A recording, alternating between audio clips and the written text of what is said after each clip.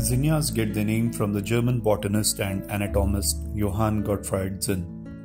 Contrary to popular perception, they were not discovered by Johann, but named in his honor. Zinnia is native to Mexico, South America, and southwestern parts of USA. It thrives in areas with a hot climate.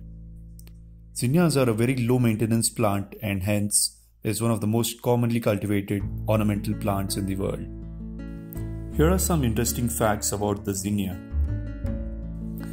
The leaves are narrow, lance-shaped, and have a sandpaper-like texture on touch.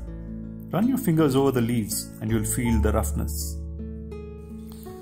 Zinnias come in various colors like white, yellow, orange, pink, red, lilac, purple, and even multicolored.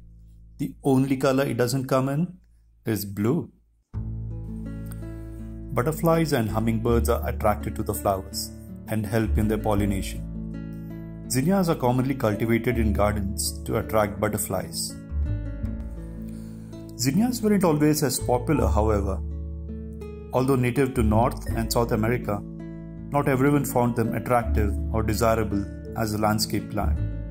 In fact, when the Spanish first saw the zinnia species in Mexico, they considered the flowers so unattractive that they named it mal de ojos, which is Spanish for the evil eye or sickness of the eye. So how come a plant that is so adored by gardeners now was loathed by the Spanish? Nothing wrong with the Spanish and their sense of beauty. It's just that what they saw was a native species, and what we see in our gardens now is a variety that has been bred by plant breeders carefully over many years. Zinnias are the first flower to bloom in space. Yeah, that's right.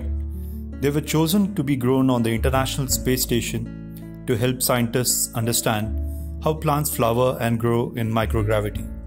On Valentine's Day 2016, astronaut Scott Kelly harvested the first space zinnias grown aboard the space station.